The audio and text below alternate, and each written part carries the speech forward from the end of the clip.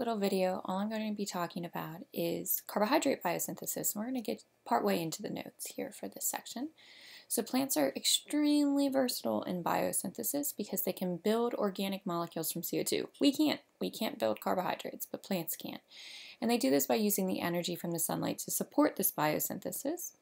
And so what's really cool about that is that they can also adapt to a variety of environmental situations. So think about plants that grow in really hot weather or really cold weather, or plants that grow under lots of sunlight or little sunlight. So they have adapted to this environmental situation.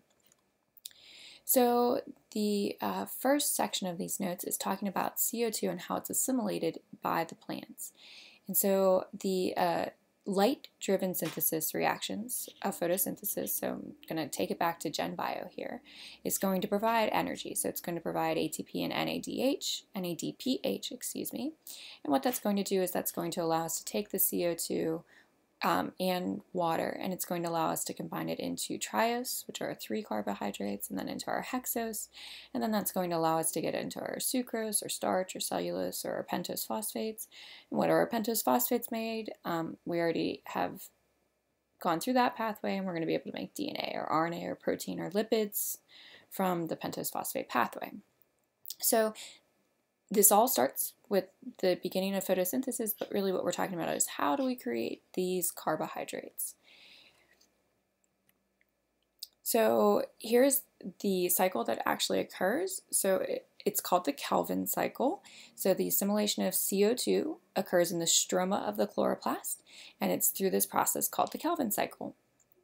The key intermediate is known as ribulose 1,5-bisphosphate, which is this molecule, which is constantly being regenerated, but we have to use ATP to do that. So we're going to talk about that, but you can see that there's at least 2 input of ATP, and then look, we have an NADPH that's also inputting energy. So it's going to cost energy to make carbs, and that should make sense because we release energy when we break those bonds, when we break it down through glycolysis.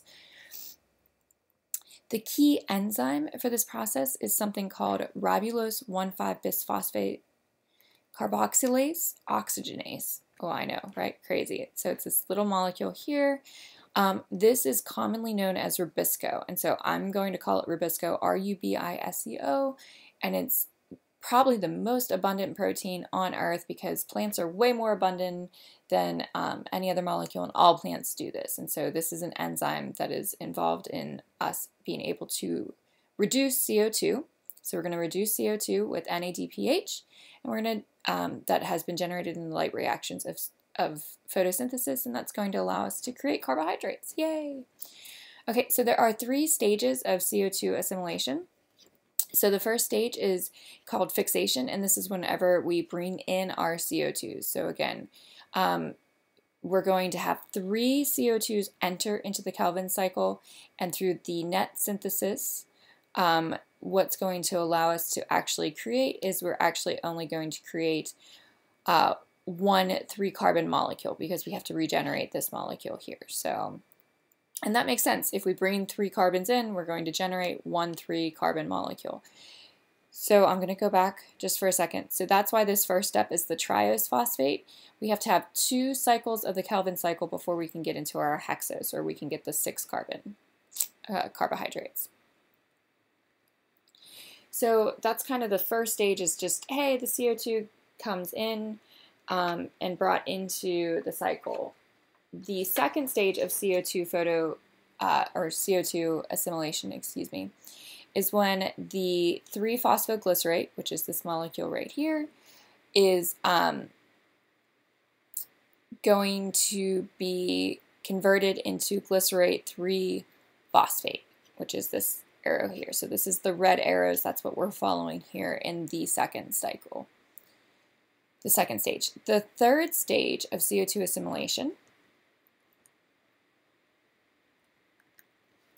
and that's what we're talking about here, is when we are converting those triose phosphates, right? So we have 3 carbons here, we have 3 carbons here, they all have phosphates on them, and we're going to convert them into the starting products, 6-carbon molecules. And so this is a relatively complex process. If you look, there's 9 steps. I'm not going to make you learn the 9 steps, but this is how we're going to go through this process. So again, First stage,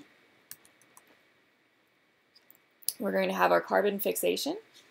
Second stage is whenever we look through the fate of our glycerol aldehyde 3-phosphate, right? So this is what we're doing, is we're going to reduce that stage. So essentially what we're doing is we're converting this to a starch. Again, this is the second stage is going to occur in the chloroplast. And then we're going to have to recycle and get our ribulose 1,5-phosphate. So this second stage is going to help us do that. And then the third stage, that is that interconversion of the triose phosphates. Okay, so we have something coming off of this and what happens to it. So we have to regenerate our acceptor.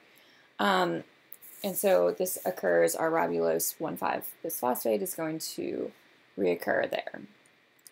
So I'm going to, but it's a very long process that I'm not going to make you learn. All I want you guys to understand is really what are we doing here? We're recreating our ribulose 1,5-bisphosphate, and it's at the cost of ATP as we go through. So here are some stoichiometry and energy cost of us being able to build things with CO2. So first of all, we have 3 CO2s that come in. So this is that fixation of our 3 CO2s.